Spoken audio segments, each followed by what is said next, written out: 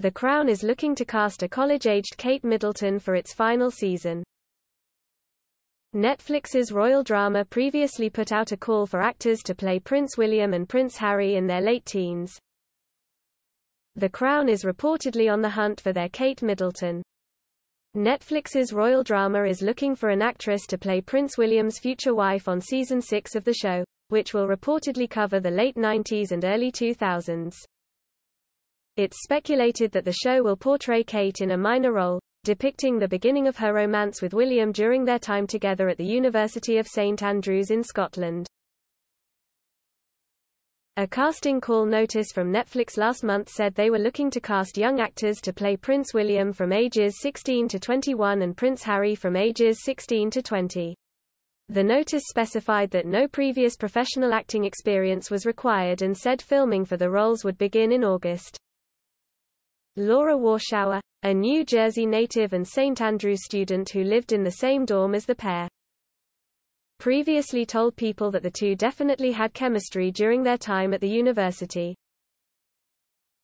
Whenever Kate was in the room, Will was obviously paying attention to her, Warshauer added. When we'd be sitting at lunch in the dining hall and the two of them would be talking, it was amazing to see how natural it was, how they had so much to say to each other. Looking back, there were all these small moments, certainly moments where I was like, wow, this could really be something.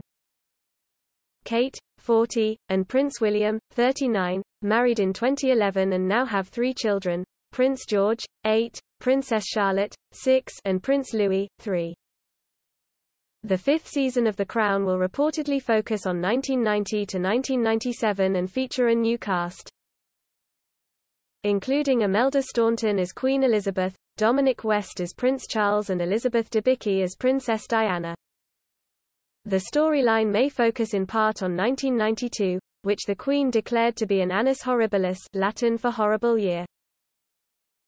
It was the year in which 3 of her 4 children were separated from their spouses and a devastating fire hit Windsor Castle.